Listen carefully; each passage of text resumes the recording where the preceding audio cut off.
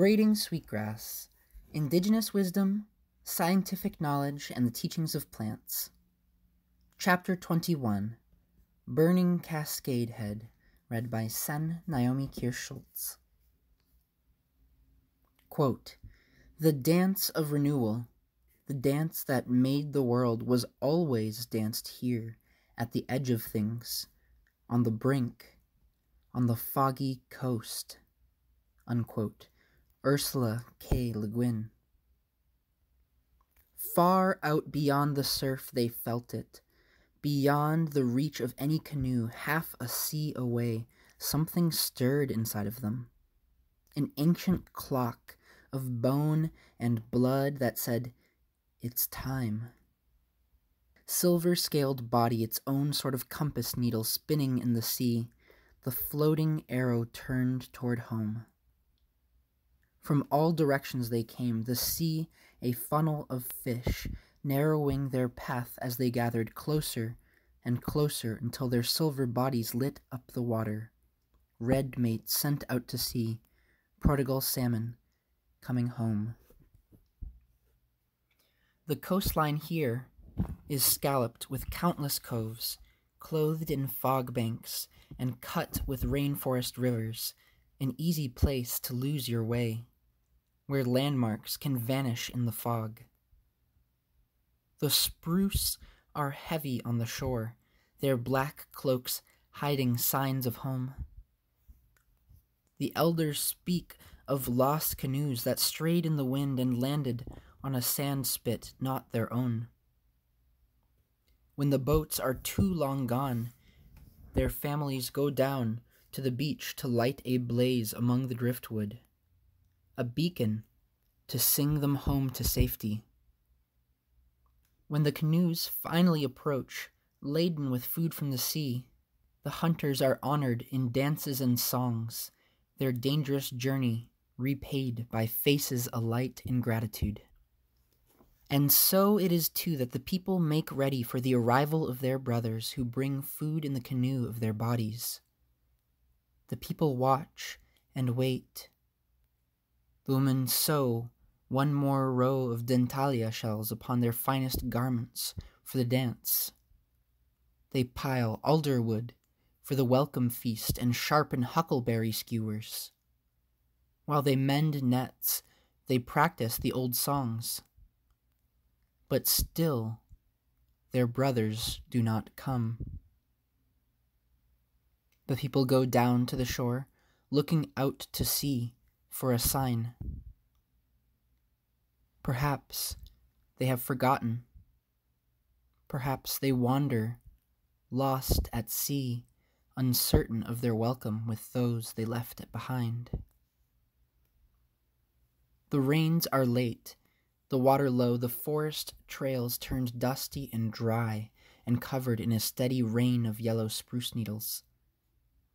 The prairies up on the headland are crisp and brown, without even fog to moisten them. Far out, beyond the pounding surf, beyond the reach of canoes, in the inky darkness that swallows light, they move as one body, a school, turning neither east nor west until they know. So he walks the path at nightfall with a bundle in his hand. Into a nest of cedar bark and twisted grass he lays the coal and feeds it with his breath. It dances and then subsides. Smoke pools darkly as the grasses melt to black and then erupt into flame, climbing one stem and then another. All around the meadow, others do the same, setting in the grass a crackling ring of fire that quickens and gathers, white smoke curling upward in the fading light, breathing into itself, panting across the slope until its convective gasp sets the night alight. A beacon to bring their brothers home. They are burning the headland. Flames race on the wind until they are stopped by the wet green wall of the forest. 1,400 feet above the surf it blazes, a tower of fire, yellow, orange, and red, a massive flare. The burning prairie billows smoke, roiling white with undersides of salmon pink in the darkness.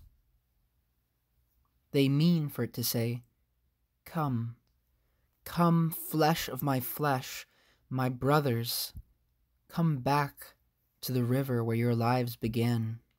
We have made a welcome feast in your honor." Out at sea, beyond where the canoes can go, there is a pinprick of light on a pitch-black coast, a match in the darkness, flickering, beckoning below the white plume that drifts down the coast to mingle with the fog. A spark in the vastness. The time has come. As one body, they turn to the east, toward the shore and the river of home. When they can smell the water of their natal stream, they pause in their journey and rest on the slackening tide. Above them all, on the headland, the sparkling tower of fire reflects on the water, kissing the reddened wave tops and glinting off silver scales.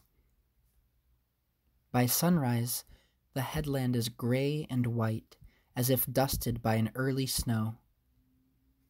A cold drift of ash falls on the forest below, and the wind carries the tang of burnt grass.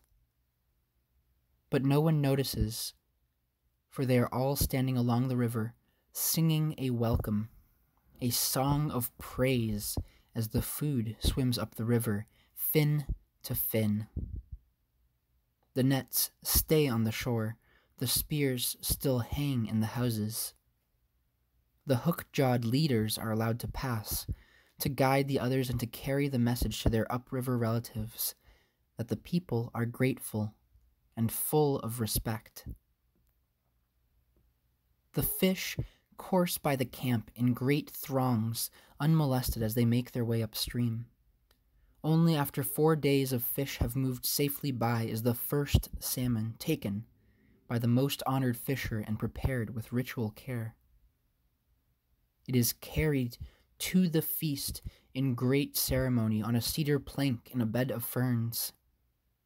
And then they feast on the sacred foods: salmon, venison, roots, berries, in sequence for their places in the watershed. They celebrate the water that connects them all in a ritual passing of the cup.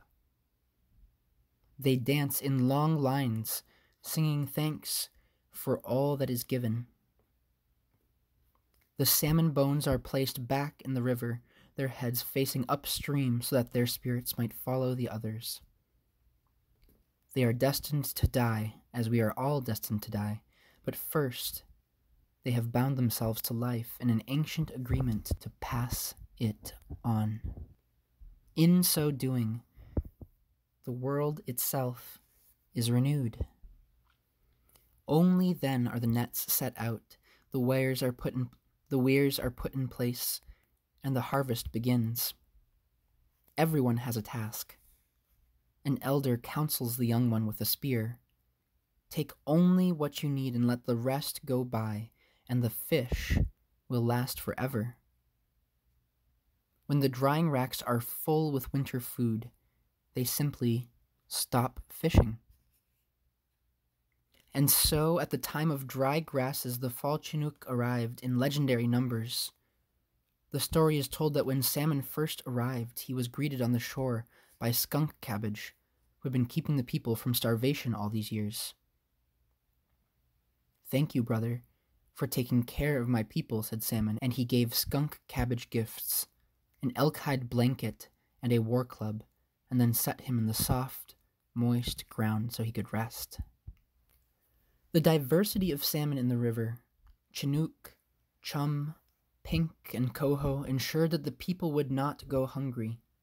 Likewise, the forests. Swimming many miles inland, they brought a much-needed resource for the trees: nitrogen. The spent carcasses of spawned-out salmon, dragged into the woods by bears and eagles and people, fertilized the trees, as well as skunk cabbage. Using stable isotope analysis, scientists traced the source of nitrogen in the wood of ancient forests all the way back to the ocean. Salmon fed everyone. When spring returns, the headland becomes a beacon again, shining with the intense green light of new grass. The burnt and blackened soil heats up quickly and urges the shoots upward, fueled by the fertilizing ash, giving the elk and their calves a lush pasture in the midst of dark forests of Sitka spruce. As the season unfolds, the prairie is awash with wildflowers. The healers make the long climb to gather the medicines they need, which grow only here on the mountain they call the place where the wind always blows. The headland juts out from the shore, and the sea curls around its base in white curls. It is a place for the long view. To the north, the rocky coast. To the east, ridge after ancient ridge of moss-draped rainforest. To the west, the unbroken sea. And to the south, the estuary. An enormous sand spit arcs across the mouth of the bay, enclosing it and forcing the river through a narrow path. All the forces that shape the meeting of land and sea are written there, in sand and in water. Overhead, eagles, bringers of vision, soar on the thermals that rise off the head. This was sacred ground, reserved for seekers of a vision who would sacrifice, by fasting alone for days in this place where the grasses give themselves to fire. They would sacrifice for the salmon, for the people, to hear the Creator's voice, to dream. Only fragments of the story of the head remain with us. The people who know it were lost before their knowledge could be captured, and the death was too thorough to have left many tellers behind. But the prairie kept the story of the ritual fires long after there were people here to speak of it. A tsunami of disease swept the Oregon coast in the 1830s, the germs traveling faster than covered wagons could. Smallpox and measles came to the native peoples, diseases for which they had no more resistance than did grass before a fire. By the time the squatters arrived around 1850, most of the villages were ghost towns. Settlers' diaries recorded their surprise at finding a densely forested place with a pasture all ready for their livestock, and they eagerly set their cows out to fatten on the native grasses. In the way of all cows, these no doubt followed the paths that already lay on the land, pressing them even more decisively into the soil. Their presence did some of the work of the lost fires by preventing encroachment by forest and fertilizing the grasses. As more people arrived to take the remaining lands of the Nechesne, they wanted even more pasture for their Holsteins. Flat land is a hard thing to come by in these parts, so they cast a covetous eye on the salt marshes of the estuary. Situated at the meeting point between ecosystems with a mix of river, ocean, forest, soil, sand, and sunlight at this edge of all edges, estuaries can have the highest biodiversity and productivity of any wetland. They are a breeding ground for invertebrates of all sorts. The dense sponge of vegetation and sediment is riddled with channels of all sizes, matching the sizes of salmon that are coming and going through its network. The estuary is a nursery for salmon, from tiny fry just days out of the red to fattening smolt adjusting to salt water. Herons, ducks, eagles, and shellfish could make a living there, but not cows. That sea of grasses was too wet. So they built dikes to keep the water out, engineering that they called reclaiming land from the sea, turning wetlands into pasture. The diking changed the river from a capillary system to a single straightened flow to hurry the river to the sea. It might have been good for cows, but it was disastrous for young salmon, who were now unceremoniously flushed out to the sea. The transition to saltwater is a major assault on the body chemistry of a salmon born in freshwater. One fish biologist likens it to the rigors of a chemotherapy transfusion. The fish need a gradual transition zone, a halfway house of sorts. The brackish water of estuaries, the wetland buffer between river and ocean, plays a critical role in salmon survival. Drawn by the prospect of fortunes to be made from canneries, salmon fishing exploded. But there was no more honoring of the returning fish, no guarantee of safe passage upstream for the early arrivals. Adding insult to injury, construction of upstream dams created rivers of no return, and degradation by cattle grazing and industrial forestry reduced spawnings to nil. The commodity mindset drove fish that had fed the people for thousands of years close to extinction. To preserve the revenue stream, they built salmon hatcheries, turning out industrial fish. They thought that they could make salmon without rivers. From the sea, the wild salmon watched for the blaze on the headland and saw nothing for years. But they have a covenant with the people and a promise to skunk cabbage to care for them. And so they came, but fewer and fewer every time. The ones that made it, though, came home to an empty house, dark and lonely. There were no songs or fern-decked tables, no light on the shore to say welcome back. According to the laws of thermodynamics, everything has to go someplace. Where did the relationship of loving respect and mutual caregiving between people and fish go? The path rises abruptly from the river in steps cut into the steep slope. My legs burn as they push up over roots of massive Sitka spruces. Moss, fern, and conifer repeat a pattern of feathery forms, a tessellation of green fronds block-printed on the walls of the forest, which draw close. The branches brush my shoulder and compress my view to the path and my feet. Walking this trail turns me inward, under the small dome of my own head, my busy mind clicking away over an interior landscape of lists and remembrances. I hear only the tread of my own feet, the swish of my rain pants, and my heart beat until I arrive at a stream crossing where the water sings as it falls over the sheer drop, throwing up a fine mist. It opens my eyes to the forest. A winter wren chatters at me from the sword ferns. An orange-bellied newt crosses my path. The spruce shade eventually gives way to dappled light as the trail ascends to enter a skirt of white-stemmed alder below the summit. I want to walk a little quicker, knowing what is ahead, but the transition is so seductive that I force myself to step slowly and savor the anticipation, taste the change in the air and the lift in the breeze. The very last alder leans away from the thread of the trail, as if to set me free.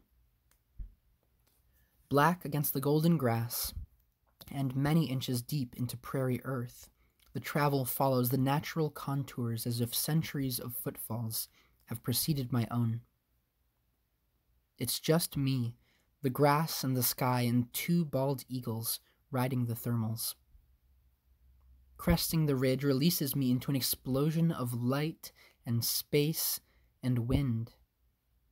My head catches fire at the sight. I cannot tell you more of that high and holy place. Words blow away. Even thought dissipates like wisps of cloud sailing up the headland. There is only being.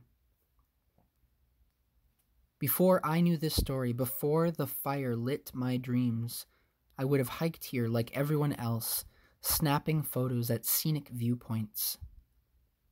I would have admired the great sickle curve of the yellow sand spit enclosing the bay and the lace-edge waves riding up the beach.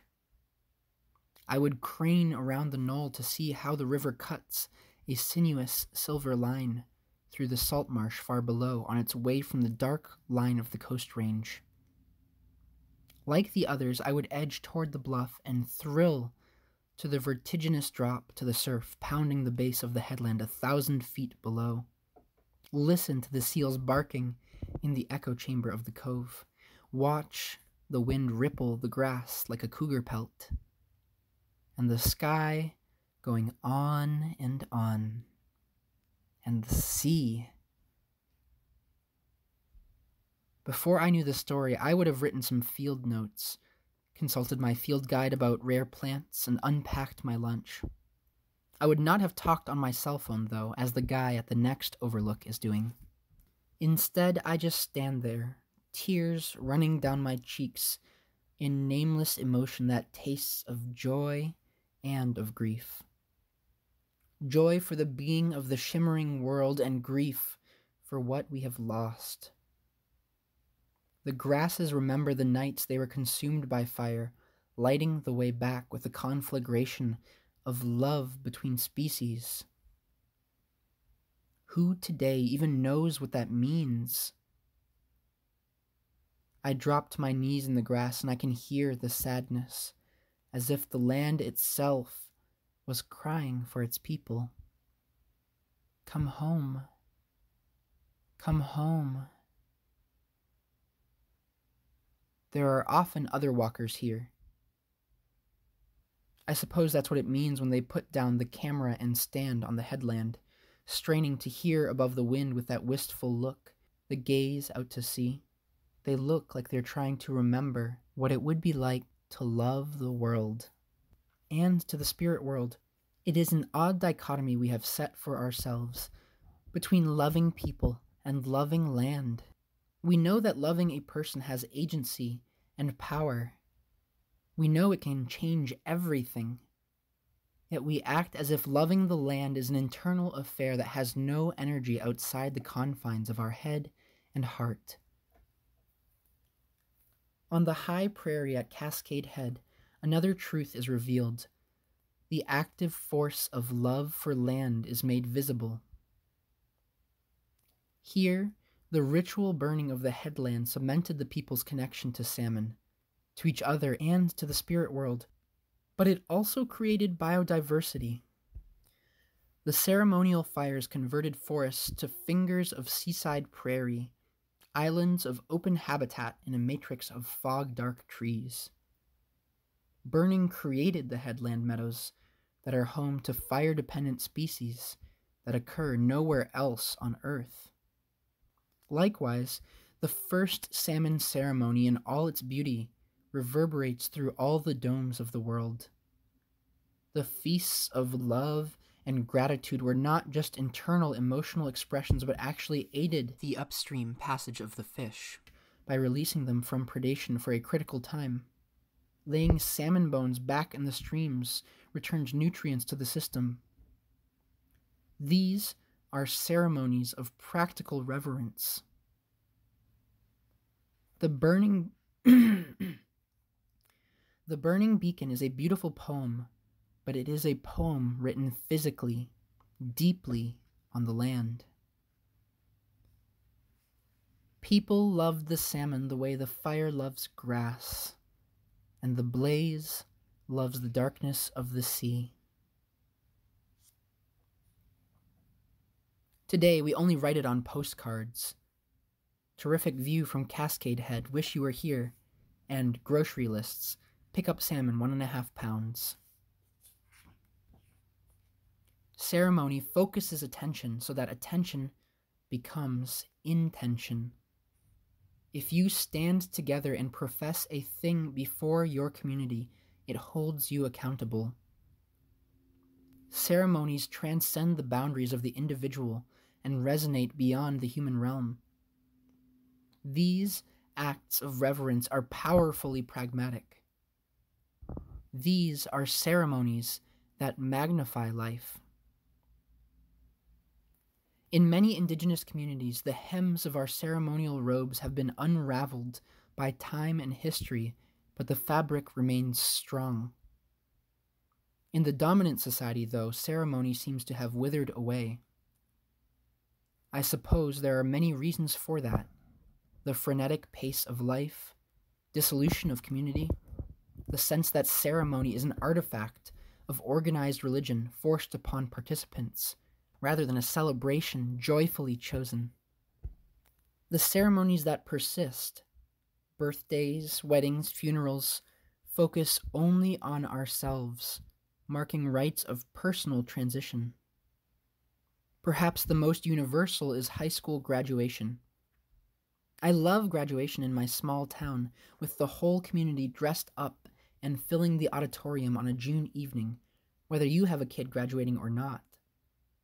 There's a sense of community in the shared emotions, pride for the young people walking across the stage, relief for some, a good dose of nostalgia and remembrance.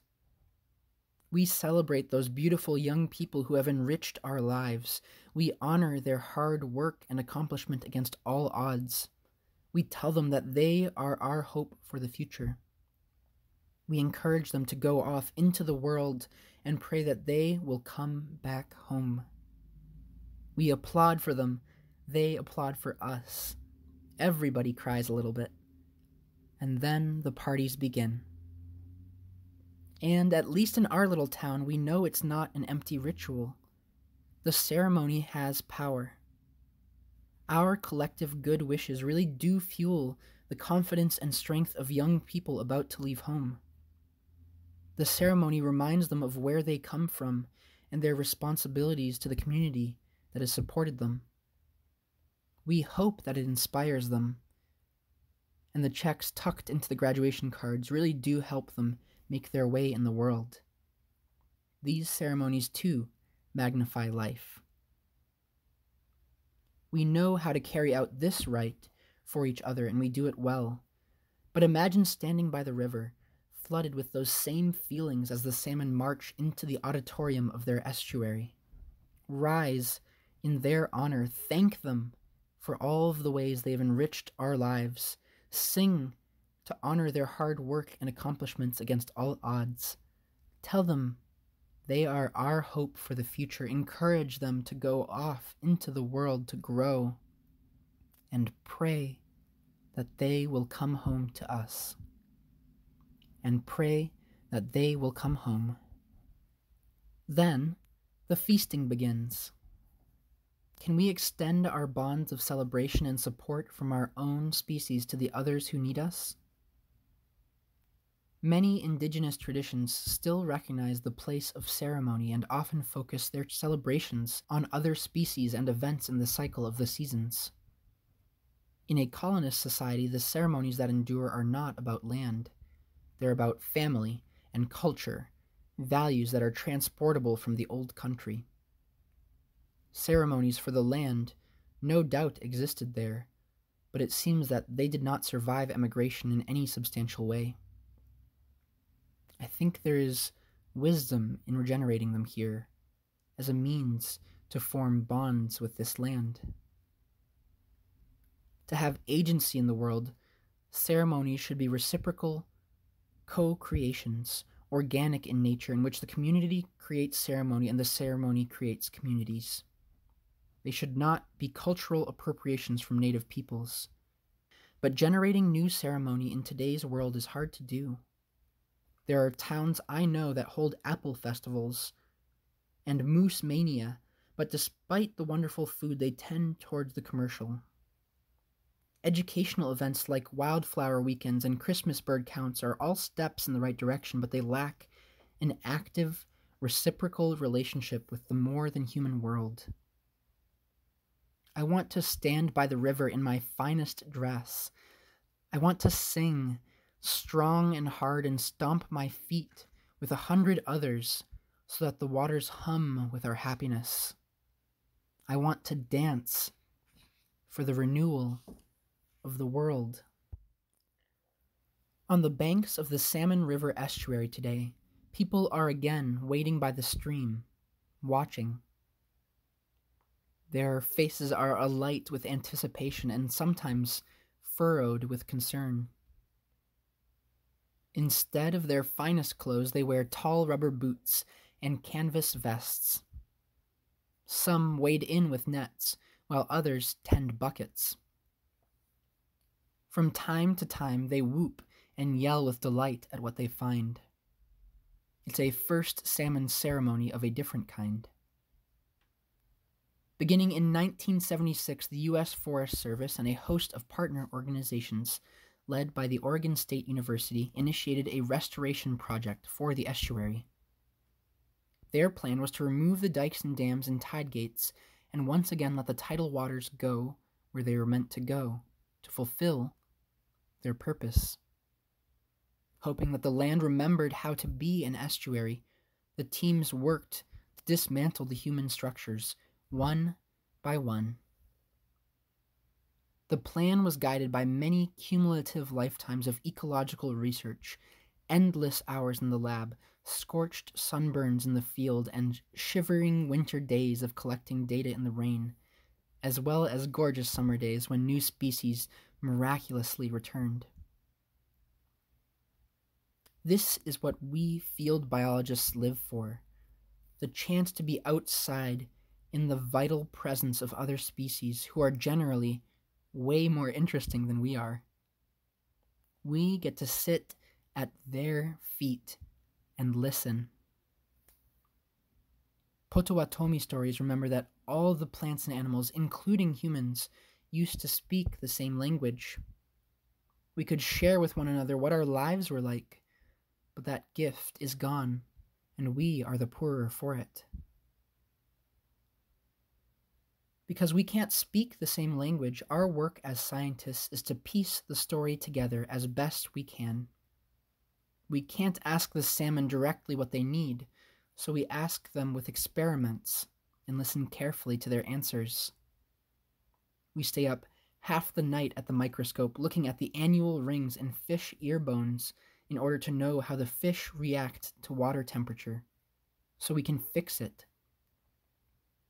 We run experiments on the effects of salinity on the growth of invasive grasses, so we can fix it. We measure and record and analyze in ways that might seem lifeless, but to us are the conduits to understanding the inscrutable lives of species not our own. Doing science with awe and humility is a powerful act of reciprocity with the more than human world. I've never met an ecologist who came to the field for the love of data or for the wonder of a p-value. These are just ways we have of crossing the species boundary, of slipping off our human skin and wearing fins or feathers or foliage, trying to know others as fully as we can. Science can be a way of forming intimacy and respect with other species that is rivaled only by the observations of traditional knowledge holders. It can be a path to kinship. These too are my people, heart-driven scientists whose notebooks, smudged with salt marsh mud and filled with columns of numbers, are love letters to salmon. In their own way, they are lighting a beacon for salmon, to call them back home. When the dikes and dams were removed, the land did remember how to be a salt marsh. Water remembered how it was supposed to distribute itself through tiny drainage channels in the sediment. Insects remembered where they were supposed to lay their eggs. Today, the natural, curvaceous flow of the river has been restored. From the headland, the river looks like an etching of a gnarled old shore pine on a background of waving sedges. Sandbars and deep pools swirl patterns of gold and blue. And in this reborn water world, young salmon rest in every curve. The only straight lines are the old boundaries of the dikes, a reminder of how the flow was interrupted and how it was renewed. The first salmon ceremonies were not conducted for the people. They were for the salmon themselves and for all the glittering realms of creation, for the renewal of the world. People understood that when lives are given on their behalf, they have received something precious. Ceremonies are a way to give something precious in return.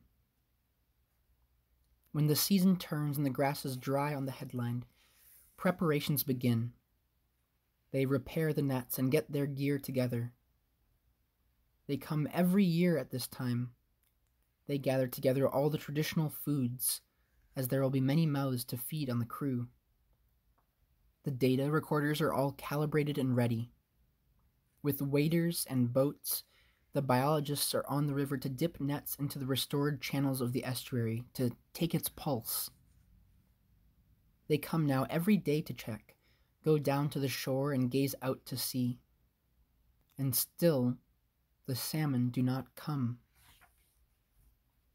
So the waiting scientists roll out their sleeping bags and turn off the lab equipment. All but one. A single microscope light is left on. Out beyond the surf they gather, tasting the waters of home. They see it against the dark of the headland.